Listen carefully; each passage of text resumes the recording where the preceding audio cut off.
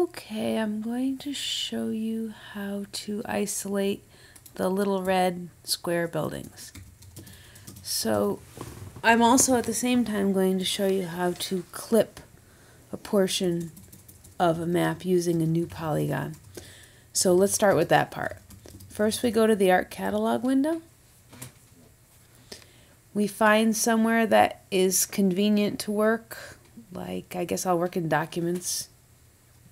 No, I don't want Documents, ArcGIS. I'll work in regular Documents. And I'll right click on Documents. I'll go to New, create a new shapefile, and this is going to be a polygon.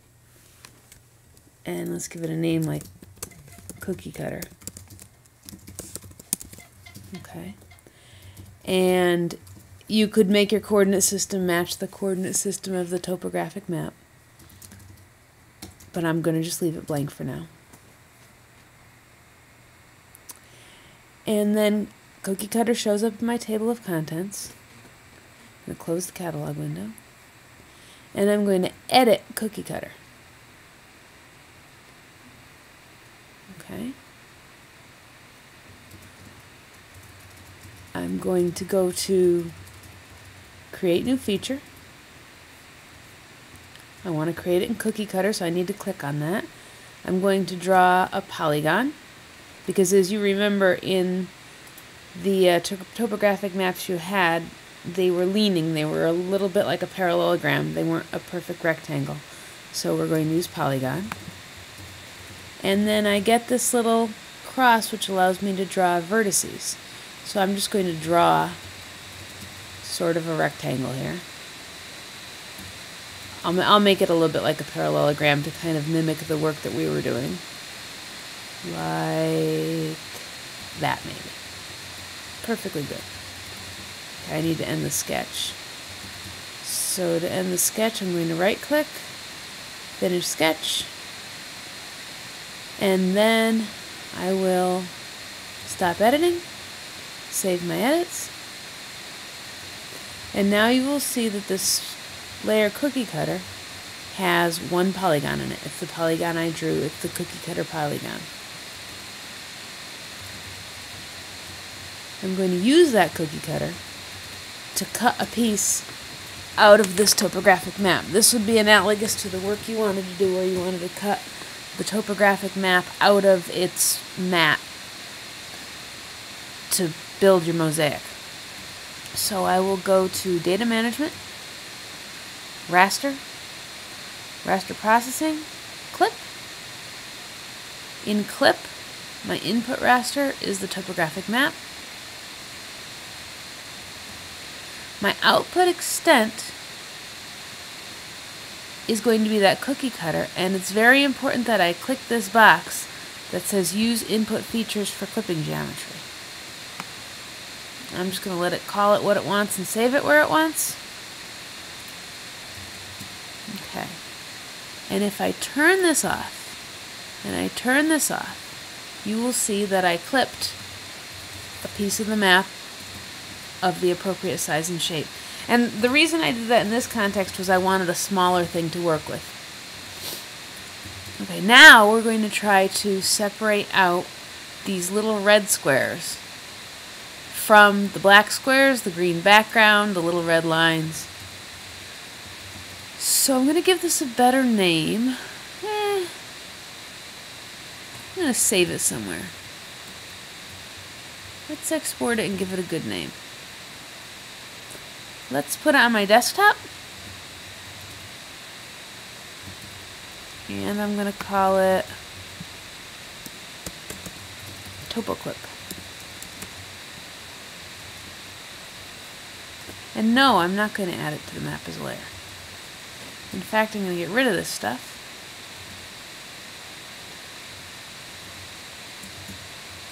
And I'm only going to add its bands. So let's find it. It's on my desktop. I called it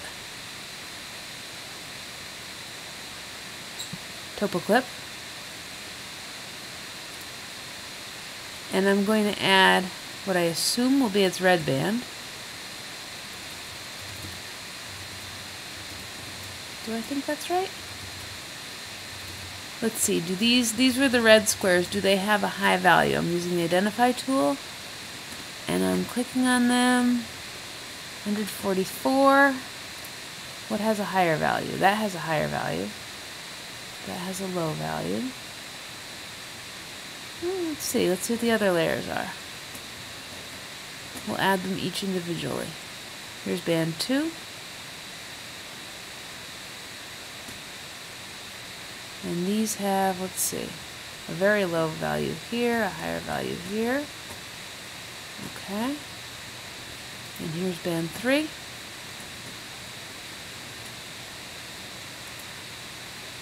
And these are again fairly high here, even higher here, even higher here. This must be the green band.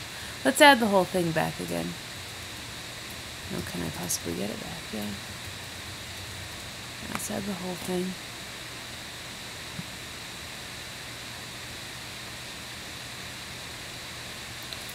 Okay.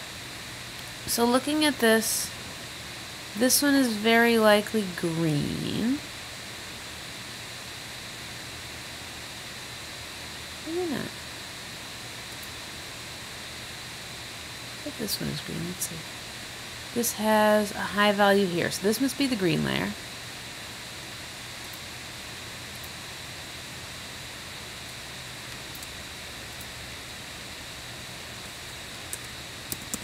Call that green.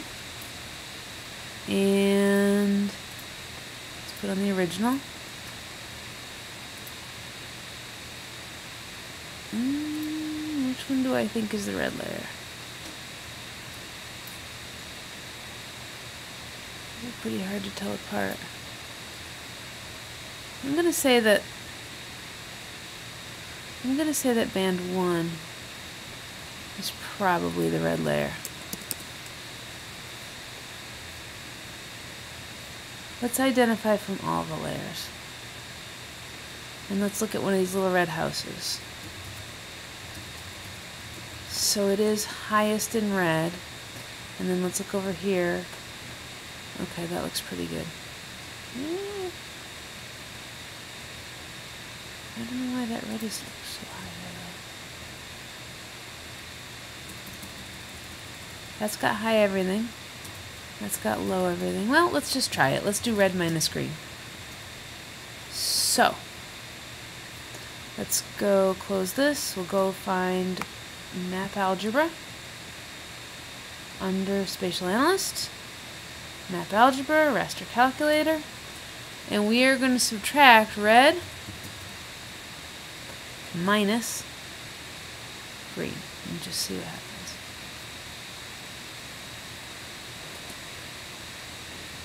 Okay, what this did was it turned white both the little red houses and the little red lines. Let's make that a little more extreme now. So that worked. That's what we want. White are high values. These have like a value of 70. Let's identify some of them. Let's see. So this has a value. I don't want to do that now from Raster Calc. 52, 57, 56, 4, negative 14. Okay, so the high numbers, 38, 59, 51, okay. We probably could do 50 and up. So let's reclassify it to get 50 and up. Reclassify. Input raster is our raster calculator layer. We're going to reclassify a value, and all of these are going to become 0. 0, 0, 0, 0, 0. All the way down. And then here, let's give them actual values. 1 will be the top category, 41 to 70. Alright, that's looking pretty good already. But we want to get rid of like this little scrappy stuff here. This stuff. And we want to keep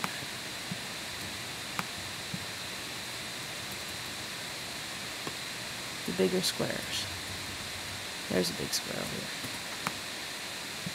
Okay, we want to keep these guys and get rid of this little scrappy stuff. Okay. So for this we're going to use neighborhood statistics. We're going to do focal statistics, I believe. We will use the reclassified raster.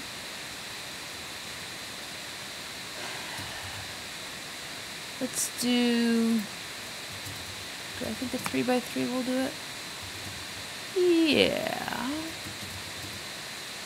Let's do 4x4. A 4x4 neighborhood, and instead of the mean, we're going to take the minimum.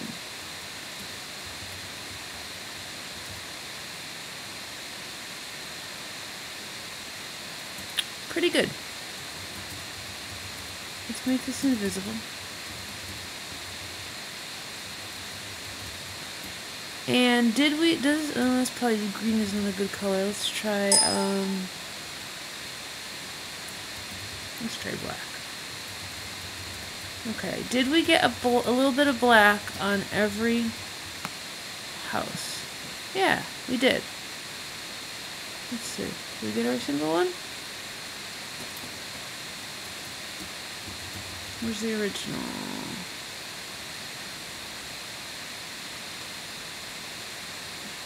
We got most of them. Where's the original?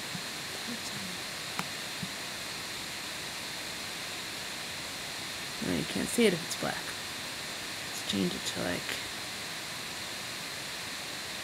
toxic green.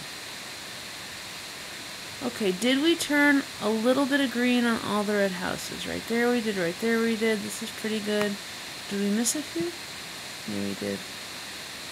Alright, let's try it again then using the neighborhood 3. Remove that. And the same tool again, input raster was the reclass. Neighborhood 3. We're going to do minimum. Okay. Turn that off. Give it any color there. Okay, let's see, did we get a little bit of green on every red house? Yes. It looks like with a 3 neighborhood size, every formerly red house has corresponding green in the focal layer, and none of the roads do, or none of the topographic lines. So the last thing we can do, if we want to make this look nice, is convert it. Conversion to raster. No, from raster. From raster to points. To points, yeah. Let's try that. And we will take that final layer.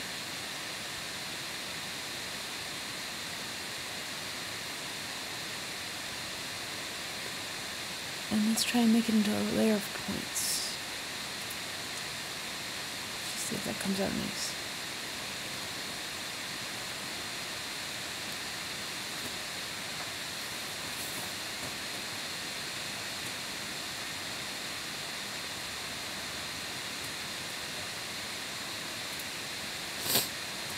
I'm glad you're patient. You me? No, my listener. Oh, this doesn't look good. Oh, that doesn't look good at all. I must not have used the right layer. Oh, I know why. Here we go. First we have to reclassify this and make everything else no data. So, Spatial Analyst. Reclass. Reclassify. That focal layer. So the ones we want, with the zeros, we're going to change to no data. Okay. And then we convert that. Raster to point.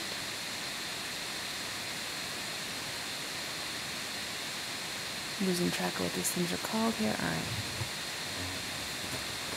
Now then, we can turn off all this little intermediate stuff. And we can make these points look any way we want. We can make them into squares. We can turn them bright red if you want. Oh, that's a little big. Let's make them like 12-point squares. Hey, that's not too bad. Does that look right? Yep, we did it. Thank you for listening.